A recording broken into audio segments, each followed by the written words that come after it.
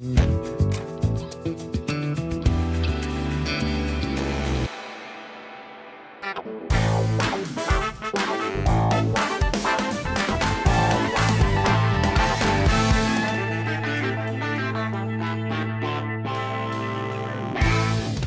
can the LEI enable organizational identity in these times of digital transformation? The LEI is in use in many applications globally.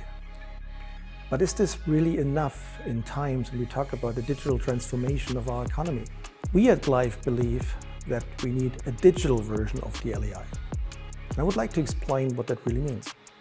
Assume for a moment you would like to engage in a business transaction with a customer of yours or a supplier of yours. And in order to identify yourself, you would take a pen and put down your LEI on a piece of paper.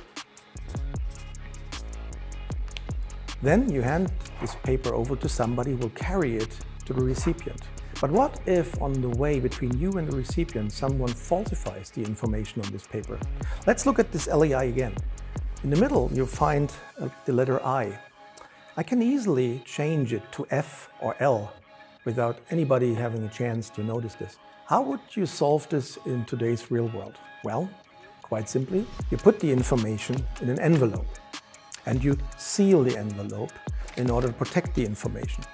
And then you send the envelope to the recipient, who can be relatively sure that nobody has tampered with the content in the envelope. In digital terms, this means we need a digital envelope. We call it a data container. And what we do is we put the LEI and nothing else into this container, and then we seal it. And by sealing it, we mean cryptographically signing it. And that means the information in the container is cryptographically linked to the owner of the information. The recipient can at any time verify that the information comes from the source and that the sender was authorized to use it. We call this the Verifiable LEI, or vLEI for short.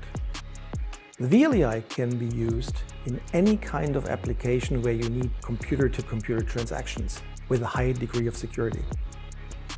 And we at GLEIF, together with our partnering organizations, are going to provide the global ecosystem for the vLEI so that everybody can benefit from it. That's all LEI for now.